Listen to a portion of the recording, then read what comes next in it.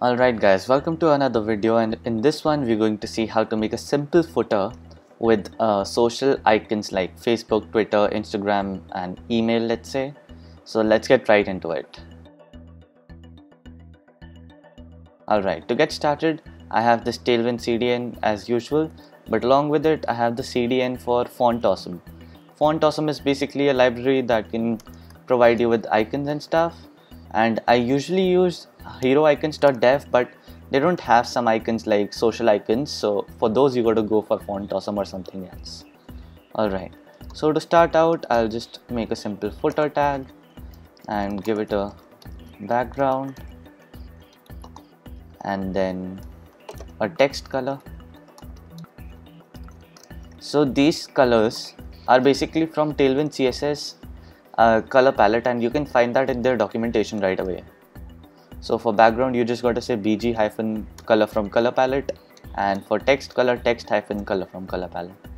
Alright, let's see, I am a footer, but this appears at the place of the nav right now. So we have got to position the footer correctly, and that we'll do using fixed positioning. So when we type fixed, let's see what happens. What it does is it takes it out from the normal flow of the document and puts it where we tell it to, and by default it has top 0 and left 0, which means it's on the top left corner, but we can change that with classes. Alright, so to make it span the whole width, basically we can say inset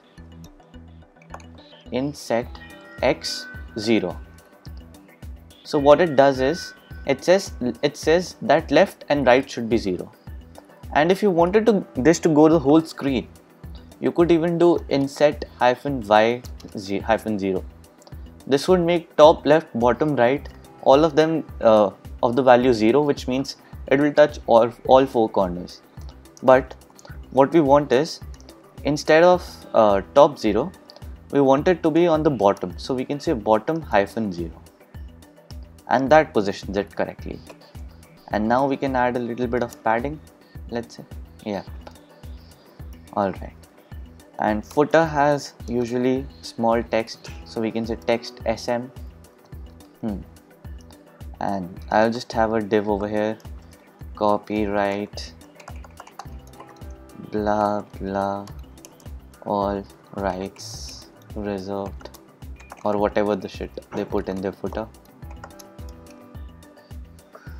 Okay, and there's one thing that we can do. Instead of this copyright text, we can have this copyright symbol, like basically that's a C in a circle basically, and for that you can use ampersand copy semicolon, and you would see right over here we have that copyright icon.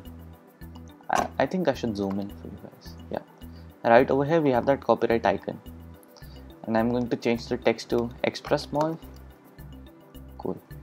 And then we're going to have one div for the social icons, and for every icon we need to have classes. So for Font Awesome, every icon has to have a class of fa, and then fa-icon name. So we can do this, and now you see we have this Instagram icon right over here. So we can basically duplicate this a bunch of times and just change the icon name. I can say Facebook, then Twitter, and for email I can say envelope. So it's that easy to get Font Awesome icons into your website, and as you see we have icons for all of these now. Now to get them in the same line, what we can do is we can make the footer a flex container.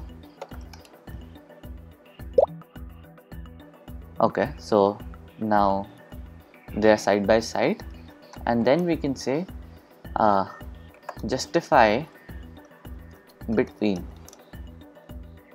Now they are at the opposite edges. To add a little bit of spacing between the icons, you can apply a class on the div that encloses the icons and just say space -x-1. What this does is it smartly applies spacing between all the elements of one unit basically. Yep. So I guess that's it for this video. Thanks for watching guys, and if you liked it, just drop a like below and let me know in the comments what you thought of it.